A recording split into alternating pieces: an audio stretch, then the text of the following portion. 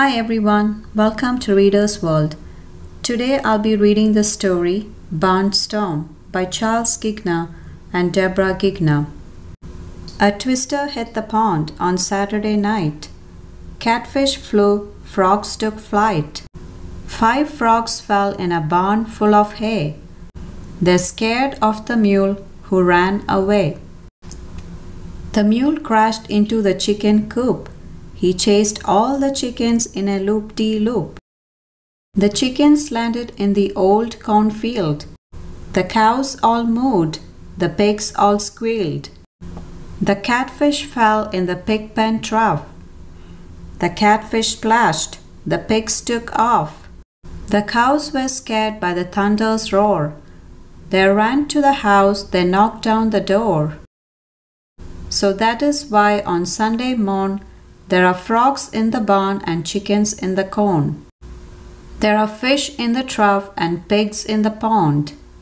The sun is shining and the twister is gone. Old Farmer Brown spent the night underground with his wife, 10 kids, and the basset hound. They yawned and stretched, then gasped with alarm at the mixed-up, crazy new animal farm. And that is why since Sunday morn the chickens are laying eggs in the corn. The frogs are jumping in the loft full of hay, and the mule is sleeping in the coop all day. The catfish are dancing in a pig pen of mud. A cow is in the kitchen chewing on her cud. The farmer's old house is the cow's new home, and the farmer's 10 kids never have to sleep alone. Life is very different every morning on the farm. Now the mule he hosts the 5 o'clock alarm.